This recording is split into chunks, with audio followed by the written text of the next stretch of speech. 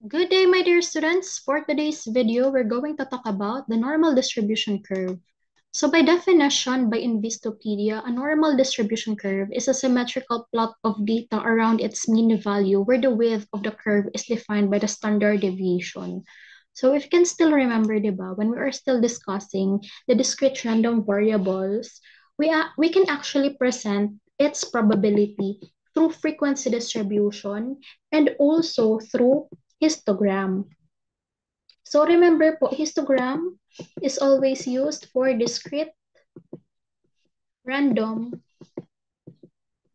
variables. So if you can still remember, we've started with as simple as tossing two coins and the histogram of tossing two coins, and we are interested to the probability of getting tails are 1, or I mean 0, 1, 2. And for the frequency, we have 1, 2, 3, 4. Okay, so what is the probability, for example, of getting no tails? Because we can have heads, diba po, in tossing two coins. So we have 0/4, so that is 1/4. And getting, for example, at 1 tail, so we have 2. Kasi po pwede tayo magkaroon ng heads, tails, and tails, heads. And sa 2 naman po, halimbawa, the probability of getting 2 tails, so we can only have tails. Opo. So, ibig sabihin, meron agad tayong 1. So, ito po yung probability, or I mean the histogram of getting the probability of tails po in tossing 2 coins. Then we've moved to the example about the defective and defective. This time, tatluhan naman po. And the graph, if you can still remember, looks like this.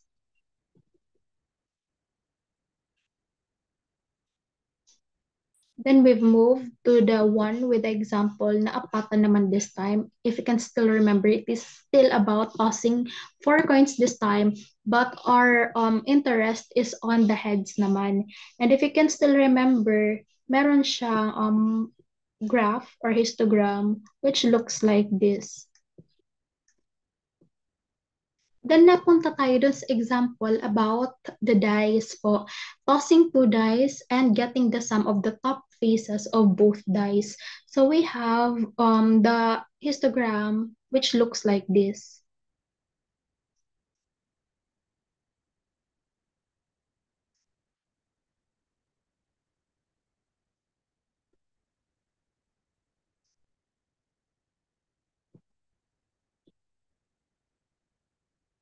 So ano po, my dear students, yung napapansin nyo? Habang dumadami yung mga possible values niya, habang lumalawak, ano po yung tinutungo niyang shape? Di ba po, para siyang tumutungo sa normal curve. At ito po, my dear students, katulad nga nung mga nakaraan kong video, sabi natin kapag ang data pinagpatuloy natin, ito pong mga gaps na ito, mas nagiging smooth kasi nga po, nagkakadugtong-dugtong sila. So habang ang measures natin or habang ang variables natin mas lumalawak, hanggat sa hindi na natin siya mabilang-bilang, hanggang nagiging continuous siya, ang ginagamit na po natin na graph is the normal curve. Opo. So, anong difference? Sa histogram po, all about lang siya kay discrete random variable. Pero pag nagkaroon na po tayo ng continuous random variables, ang ginagamit naman po natin is the normal curve. Okay, to further illustrate po how normal curve and histogram are actually connected with each other, let us have this example. Okay, I borrowed this image from Alan G. Bluman, year 2018, from his book Elementary Statistics, a Step-by-Step Approach, 10th edition, from New York, page 311. So for example, we have the random sample of 100 women. So this is discrete random variable. Hanggang sa in-increase natin yung sample size. Halimbawa, naging 200 na siya. Ano pong nakikita nyo? Yung class width po natin, ito po yung class width, yung parang lawak ng per bar natin, nababawasan. At hanggang dinadagdagan natin yung sample size at hanggang nababawasan yung class width, ano pong napapansin nyo? Di ba po itong mga gaps natin mas lumiliit din? At hanggang mas lumiliit sila, ibig sabihin hanggang dumadami po yung sample sizes na mas lumiliit po yung class width natin, mas nagiging smooth po yung curve natin hanggang sa marating niya itong normal distribution for the population na po. Clear? This is the difference of the normal distribution curve and also the histogram. Kasi po dito kay histogram, discrete. Opo, ibig sabihin, ito yung mga kaya pa lang nating mabilang. Pero pag hindi na natin kayang mabilang because it is already the population, so we use po the normal distribution curve. Okay, so the normal distribution curve has the following properties. So yung first property niya po, a normal distribution curve is bell-shaped. So katulad nga ng sinabi natin, it is bell-shaped. And the mean, median, and the mode are equal and are located at the center of the distribution. Okay, meaning to say po, yung measures of central tendency, kailangan po nasa isa lang siya. Bakit po? Katulad po nung in-explain ko po in our face-to-face discussion, di ba po? For example, hindi po nasa isang line si mean, si median, and si mode. So for example, yung mean po natin is 25, pero yung mode natin is 27. So, ibig sabihin po yung graph niya pwede maging ganyan. So, this is not a bell-shaped curve. So, meaning to say, hindi po siya normal curve. Opo, because according to the first property, a normal curve is bell-shaped. This one is not bell-shaped. Kaya ibig sabihin, hindi po ito normal distribution curve. Opo, kailangan po para malaman natin na normal distribution curve siya, kailangan po yung mean, si median, and si mode are all equal para nasa center po siya. Okay, a normal distribution curve is unimodal, katulad nga po na sinabi ko. Dahil kapag bimodal po siya, ibig sabihin, meron pong dalawang peak parts. So for example, if you're going to illustrate that, para po siya magkakaroon ng ganito. Ganyan po yung shape niya. And still, according again to our property number 1, kailangan po bell shape po siya. This is not a bell shape, kaya kailangan po si normal curve is unimodal lang. So for our fourth property, the curve is symmetric about the mean.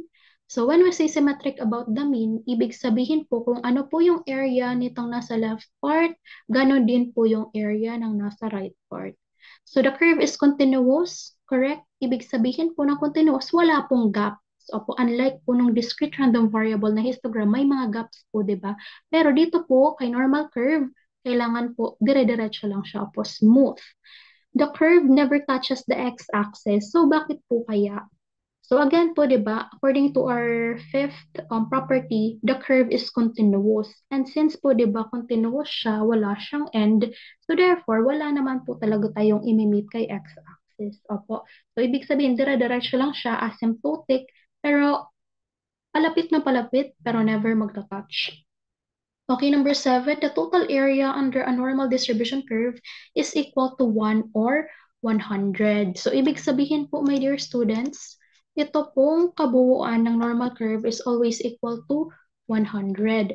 So, ibig sabihin po, since diba dito po nakalagay that the curve is symmetric about the mean, ibig sabihin po, itong normal curve is sinahati niya si normal curve by 2. O since symmetric po siya, dapat ito 50%, ito din po 50%. At yung kabuuan niya dapat 100% or 1. Why 100%?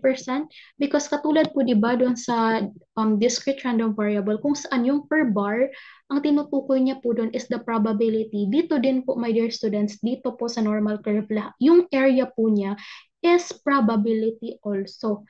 And di ba po, as defined probability po, probability results can only range from 0 to 1. Opo, so ibig sabihin yung kabuuan po ng property or kabuuan po ng normal curve should be equal to 100% po. In order for us to illustrate that the areas under the normal curve or the probability po of getting exactly that event is 100%.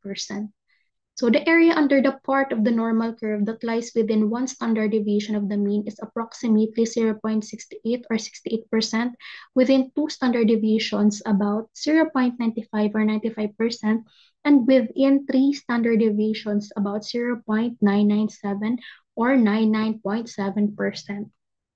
So kung maalala niyo po, noong face-to-face po natin, di ba po, meron tayong define na mean and the variance. And sabi po natin, di ba, when we say the mean po, it is the measure of central tendency. Ito po yung pinaka-average. Ito po yung nagsasabi kung ano yung middle part ng distribution. At kapag sinabi po nating variance, it is one of the measures of spreadness or dispersion.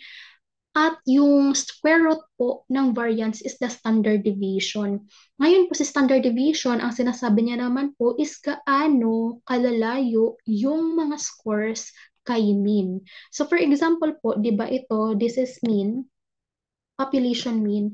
At kapag daw po si standard deviation or the standard deviation is 1 lang po. So, ibig sabihin po, 1 away from the mean lies 1 standard deviation away from the mean. Ito pong dalawang ito, ang measurement niya po is 68%. Ito po is 68%. Ngayon po, two standard deviations from both sides po, that will give us 95%. At yun pong 3 standard deviations away from the mean from both sides is 99.7%.